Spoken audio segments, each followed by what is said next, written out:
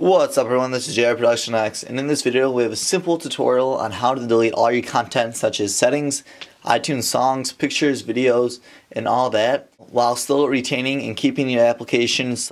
Just to show you guys that I do have all my applications, we're going to go into Finder and go into Applications and show you guys all of mine right here. So at the end of this video I can show you guys that they are still here. This video tutorial is great, say if you're trying to sell your computer and you want to delete all your information while also keeping all the applications so you can get top dollar for your machine. This video works great for that. Also, if you're trying to make it run a little bit faster by just deleting everything, all your content. Alright, first step you want to do is go into your Finder and then go into System Preferences. Then once here, you want to go into Users and Groups. Now it has all your information right here. Since I only use this computer, there's only one person using this. And then you want to go down here. Most of the time this is going to be locked, so you just unclick that and then put in your password. Alright, then you want to go to Add. Now you just put any name. And then make sure up here that you put it as administrator. Account name, just JR. And then create user. Alright, then after that you're going to log off. Click log out.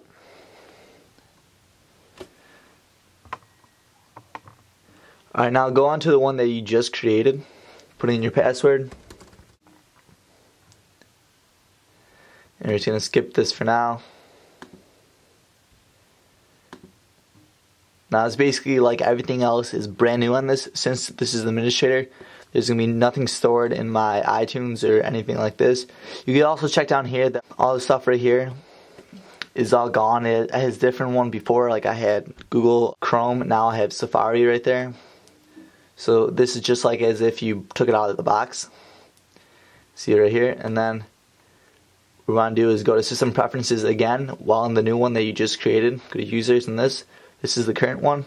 Go down to your old one, just unclick the lock so then you could access it. Now you want to go down to your old one right here and remove it. And this may take some time to do this. Then it's going to ask you if you are sure you want to delete this account. And I'm going to click delete the home folder. Right here you can see it's deleting the account. I'll show you guys that it still does have all the applications. So you can see right here I still have Photoshop and all this. And this is a lot easier way, say if you're going to sell your computer. Now you don't have to delete everything and do a fresh install, which can take up to 2 to 3 hours. You can do this and it takes only about 10 minutes. I have tons of more tutorials and reviews coming your way. I'll have several more tutorials on the Mac coming soon. If you guys have any video suggestions for me, please leave a comment down below. If this video did help you out, please do give it a thumbs up. See you guys in the next one, and this is JR Production X signing off. Peace.